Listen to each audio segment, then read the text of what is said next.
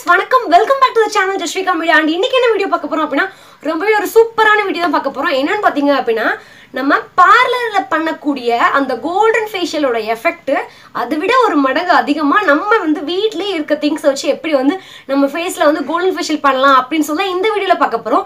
நீங்க நம்ம சேனலுக்கு புதுசா வந்திருக்கீங்க, சேனலை மறக்காம சப்ஸ்கிரைப் பண்ணுங்க. கூடிய பக்கத்துல இருக்க பெல் பட்டனை கிளிக் பண்ணி ஆல் கொடுங்க. சோ தட் உங்களுக்கு நோட்டிஃபிகேஷன் வரும். நான் எப்பலாம் வீடியோஸ் அப்லோட் பண்றோம் அப்பலாம் என் வீடியோஸ் நீங்க தாராளமா பார்க்கலாம். வாங்க வீடியோக்குள்ள போலாம்.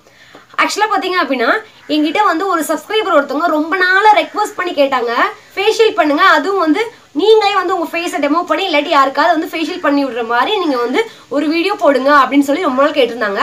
ஸ்பெஷலா இந்த வீடியோ அவங்களுக்காக. அண்ட் ஃபர்ஸ்ட் பாத்தீங்க அப்படின்னா பார்லர்ல ஃபேஷியல் பண்றதுக்கு நம்ம வந்து எதுக்காக ஃபேஷியல் பண்ணுவோம்? சாதாரண ஃபேஷியல் பண்றது நம்ம எப்போ நார்மலா பண்ணுவோம். அண்ட் கோல்டன் ஃபேஷியல் மேக்ஸிமம் எதுக்காக பண்ணுவாங்க அப்படின்னா நம்ம வந்து மேரேஜ் பண்றதுக்கு முன்னாடி நமக்கு வந்து பிரைடல் மேக்கப் போடுவாங்களா, பிரைடல் மேக்கப் போறதுக்கு முன்னாடி நம்ம ஃபேஸ்ல எந்த ஒரு ஸ்கின் கேர் நம்ம வந்து ஃபாலோ பண்ணிருக்க மாட்டோம். ஸோ அந்த மாதிரி டைம்ல நமக்கு வந்து கோல்டன் ஃபேஷியல் வந்து போட்டுட்டு அதுக்கப்புறம் நம்ம வந்து பிரைடல் மேக்கப் போட்டோம் அப்படின்னா நமக்கு வந்து ஒரு சூப்பரான ஒரு அழகான ஒரு க்ளோ கிடைக்கும். அதனால தான் நம்ம வந்து பார்லர்ல போய் கோல்டன் ஃபேஷியல் பண்ணுவோம். அந்த கோல்டன் ஃபேஷியலே வீட்டில் எப்படி பண்ணலாம், அதுவும் வீட்டில் இருக்க திங்ஸை வச்சு எப்படி பண்ணலாம் அப்படின்னு சொல்லிதான் நான் வந்து இன்னைக்கு வந்து ஃபேஷியல் பண்ணி உங்களுக்கு டெமோ காமிக்க போறேன். இந்த வீடியோ பார்த்தீங்க அப்படின்னா ரொம்ப ரொம்ப சூப்பரான வீடியோ. அண்ட் இந்த வீடியோ ஸ்கிப் பண்ணாமல் இந்த வீடியோவில் இருக்க திங்ஸ் வந்து ரொம்ப ஈஸியாக அவைலபிளாக நம்ம வாங்கக்கூடிய பொருள் தான். ஸோ அதனால் இந்த வீடியோ வந்து ஸ்கிப் பண்ணாமல் பாருங்க. வாங்க இப்போ இந்த ஃபேஷியல் எப்படி பண்ணலாம் அப்படின்னு சொல்லிட்டு பார்க்கலாம். கோல்டன் ஃபேஷியல் பண்ணுறதுக்கு நான் வந்து இந்த மாதிரி சின்ன சைஸில் 5 கேரட் எடுத்துருக்கேன். 5 கேரட்டையும் நான் வந்து நல்லா வாஷ் பண்ணிவிட்டு தோலை சீவிட்டு இந்த மாதிரி கேரட் துருவலில் வச்சு நல்லா நான் வந்து ஃபஸ்ட்டு துருவிக்கிறேன். கேரட்டில் நேச்சுரலாகவே நம்ம ஃபேஸு நம்ம பாடியை வந்து ஒயிட்டன் பண்ணுறதுக்கான நிறைய சத்துக்கள் வந்து கேரட்டில் அதிகமாக இருக்குது. பொதுவாக கேரட்டை நம்ம இன்டேக் எடுத்தால் கூட நமக்கு வந்து நல்லா வந்து பாடி வந்து நல்லா ஒயிட்டன் ஆகும். அது உங்களுக்கு நல்லாவே தெரியும். கேரட்டை வச்சு நம்ம வந்து இந்த மாதிரி ஃபேஷியல் பண்ணும்போது நமக்கு நிஜமாகவே வந்து பார்லரில் பண்ணக்கூடிய ஃபேஷியலை விட இது சூப்பராக இருக்கும். நீங்கள் கண்டிப்பாக ட்ரை பண்ணி பாருங்கள். இந்த மாதிரி எல்லா கேரட்டையும் நான் வந்து ஃபுல்லாக வந்து துருவி எடுத்துக்கிறேன். பாருங்கள், நான் வந்து கேரட் ஃபுல்லாக துருவி எடுத்துட்டேன்.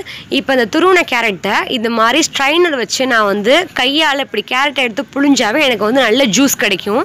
இந்த ஜூஸை நான் நல்லா வடிகட்டிக்கிறேன். நம்ம ஜூஸ் எடுத்துகிட்டு தனியாக வடிகட்டுறதுக்கு இந்த மாதிரி வந்து வடிகட்டி அந்த வச்சுட்டு நம்ம வந்து ஜூஸ் புழிஞ்சோம் அப்படின்னா நமக்கு அழகாக வந்து க்ளீனாக நம்ம ஜூஸ் கிடச்சிடும். இந்த கோல்டன் ஃபேஷியல் பண்ணுறதுக்கு மெயினான விஷயமே கேரட் தான். ஸோ அதனால் வந்து இதுக்கு வந்து கொஞ்சம் கேரட் ஜூஸ் வந்து எக்ஸ்ட்ரா தேவைப்படும். சின்ன கேரட்டாக இருந்தால் நீங்கள் வந்து 5 பீஸ் எடுத்துக்கோங்க. இதே பெரிய கேரட்டாக இருந்தால் நீங்கள் வந்து 1.5 கேரட் எடுத்துக்கோங்க. அதாவது ஒரு கேரட்டு ஒரு 1/2 கேரட்டும் எடுத்துக்கோங்க. நம்ம துருவின கேரட்லேருந்து கரெக்டாக 1 ஸ்பூன் அளவு கேரட் மட்டும் தனியாக எடுத்து வச்சுக்கோங்க. ஒரு சில பேர் நினைப்பீங்க இந்த கேரட்டை கட் பண்ணி மிக்சியில் போட்டு கிரைண்ட் பண்ணிவிட்டு நம்ம வந்து யூஸ் பண்ணலாம்ல ஜூஸ் எடுத்து அப்படின்னு சொல்லி. கண்டிப்பாக மிக்சியில் போட்டு கிரைண்ட் பண்ணும்போது அட்லீஸ்ட் 1 ஸ்பூனாவது நம்ம வந்து வாட்டர் ஆட் பண்ணுற மாதிரி வரும். நமக்கு வந்து பியூரான கேரட் ஜூஸ் கிடைக்காது. ஸோ அதனால தான் நான் இந்த மாதிரி வந்து துருவி கையிலே புளிகிறேன். எதுக்கு அந்த கேரட்டை தனியாக எடுத்து வைக்கணும்னு சொல்லிட்டு நான் வீடியோ முடியல சொல்கிறேன். ஸோ வீடியோ ஸ்கிப் பண்ணாமல் பாருங்கள். மித்த கேரட்டை இந்த மாதிரி வந்து ஜூஸ் புழிஞ்சு எடுத்துக்கோங்க. பாருங்கள், நான் வந்து ஃபுல் கேரட்டையும் ஜூஸ் புழிஞ்சு இது மாதிரி எடுத்துக்கிட்டேன். இப்போ நம்ம வந்து ஃபேஷியல் பண்ண ஸ்டார்ட் பண்ணலாம். ஃபேஷியல் பண்ணுறதுக்கு ஃபஸ்ட்டு ஸ்டெப் என்னென்னு பார்த்தீங்க அப்படின்னா கிளென்சிங். கிளென்சிங்னா என்ன அப்படின்னா ஃபேஸில் உள்ள அழுக்குகளை ஃபஸ்ட் நம்ம நீக்கணும். ஃபஸ்ட்டு ஃபேஸில் உள்ள அழுக்குகளை நீக்கினதுக்கு அப்புறம் தான் நம்ம வந்து ஒவ்வொரு ஸ்டெப்பாக வந்து மூவ் பண்ண ஆரம்பிக்கணும். ஸோ கிளென்சிங்க்கு நான் என்ன எடுத்துருக்கேன்னு பார்த்தீங்க அப்படின்னா கடலை மாவு 1 ஸ்பூன் எடுத்துக்கிறேன்.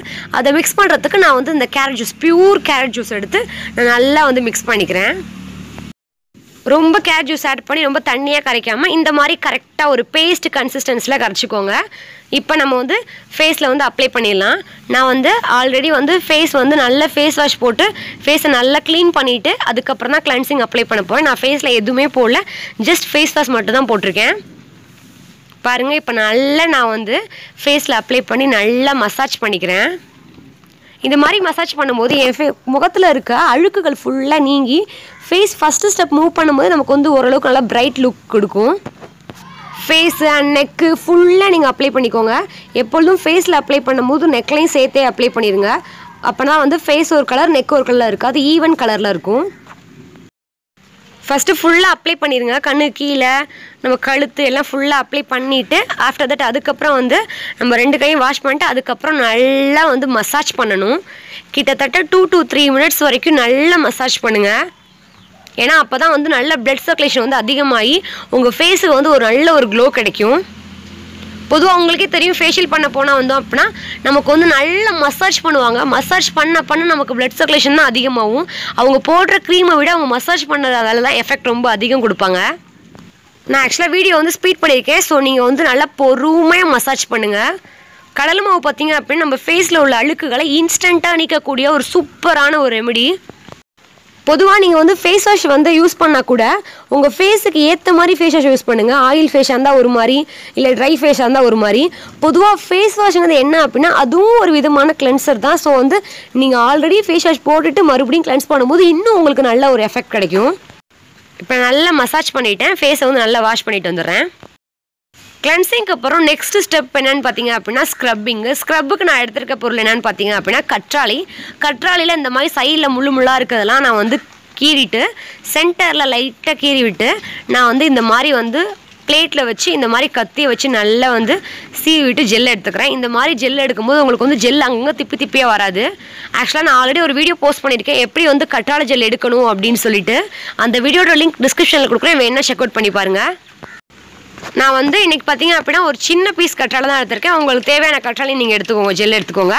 இப்போ அந்த ஜெல்லை நான் ஆல்ரெடி எடுத்து வைக்க சொன்னேன்ல உங்கள்கிட்ட, 1 ஸ்பூன் அளவு கேரட் துருவல், அந்த துருவலை மிக்ஸி ஜாரில் போட்டு இந்த ஜெல்லையும் போட்டு நம்ம நல்லா வந்து மிக்ஸி ஜாரில் நல்லா கிரைண்ட் பண்ணிக்கலாம்.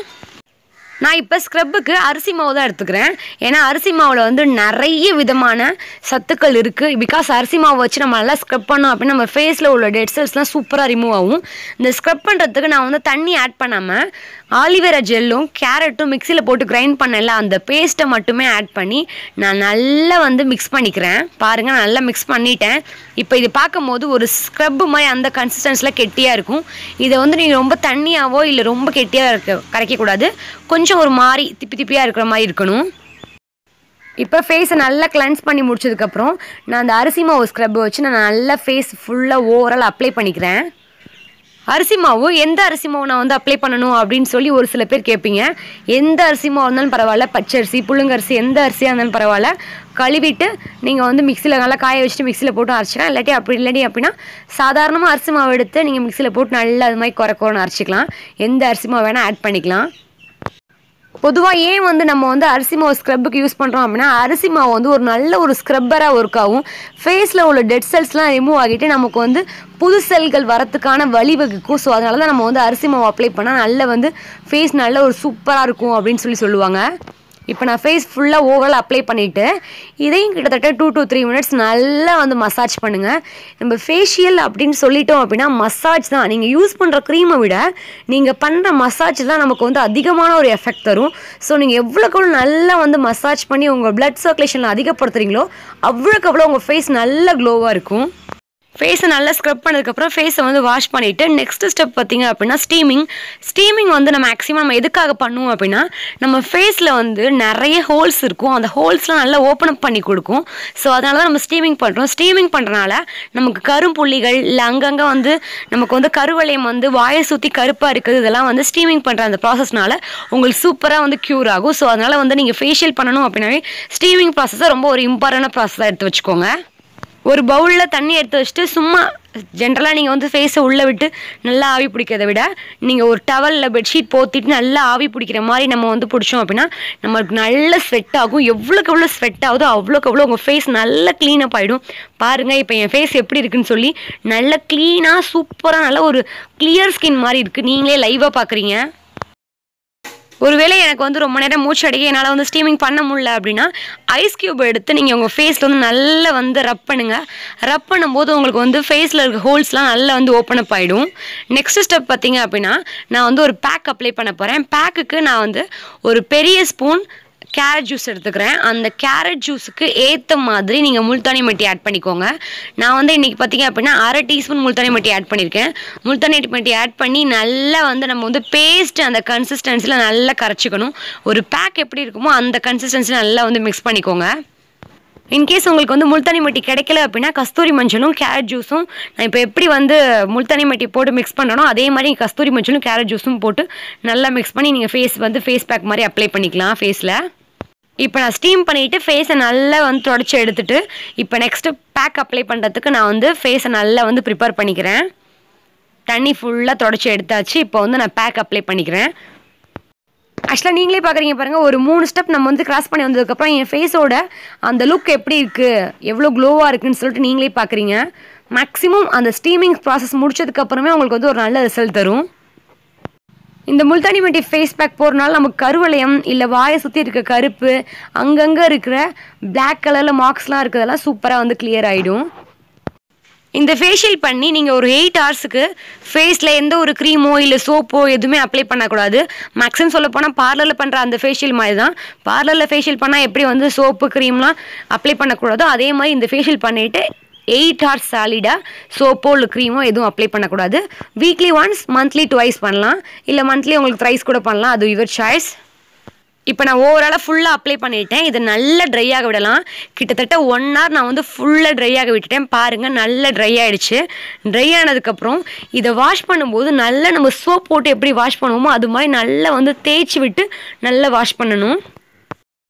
இப்போ ஃபேஸை நான் வந்து நல்லா வாஷ் பண்ணிட்டு வந்துட்டேன். பாருங்கள், நீங்களே பார்க்குறீங்க, நான் வந்து சொல்கிறதுக்கு எதுவுமே இல்லை, எவ்வளோ சூப்பராக நல்ல ஒரு சாஃப்டாக அண்ட் நல்ல ஒரு கிளியர் ஸ்கின்னாக இருக்குது அப்படின்னு. ஆக்சுவலாக எங்கிட்ட வந்து லைட்டிங் எஃபெக்ட் வந்து அந்த அளவுக்கு இல்லை. ஸோ அதனால தான் உங்களுக்கு வந்து ஒரு கிளியரான கேப்சர் நல்லா பண்ண முடியல.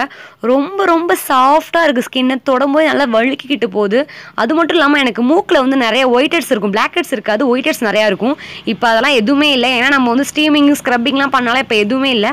லைட்டாக மூக்கில் அந்த ஓரத்தில் மட்டும் எனக்கு வந்து முல்தானி மெட்டி அந்த ஃபேஸ் பேக்கோட அந்த இது ஒட்டி இருக்குது, அவ்வளோதான். ஒன்றுமே இல்லை, ஃபேஸ்லாம் நீட்டாக க்ளீனப்பாக இருக்குது. இந்த ஃபேஷியல் நீங்கள் ட்ரை பண்ணி பார்த்துட்டு எப்படி இருக்குன்னு சொல்லி கீழே கமெண்ட் பாக்ஸில் கமெண்ட் பண்ணுங்கள். இன்கேஸ் உங்களுக்கு என்கேஜ்மெண்ட் ஆயிடுச்சு அப்படின்னா பிரைடல் மேக்கப் பண்ணுறதுக்காக நீங்கள் உங்கள் ஃபேஸை வந்து நல்லா ரெடி பண்ணி வச்சுக்கோங்க. இந்த மாதிரி வீட்லேயே ஃபேஷியல் பண்ணி. இந்த வீடியோ உங்களுக்கு பிடிச்சா என் சேனலை மறக்காம சப்ஸ்கிரைப் பண்ணுங்க, பக்கத்தில் பெல் பட்டன் கிளிக் பண்ணி ஆல் கொடுங்க. ஸோ நோட்டிஃபிகேஷன் எப்பெல்லாம் வீடியோஸ் அப்லோட் பண்ணுறோம் அப்பெல்லாம் நீங்கள் பார்க்கலாம். தேங்க்ஸ் ஃபார் வாட்சிங், பை பாய்.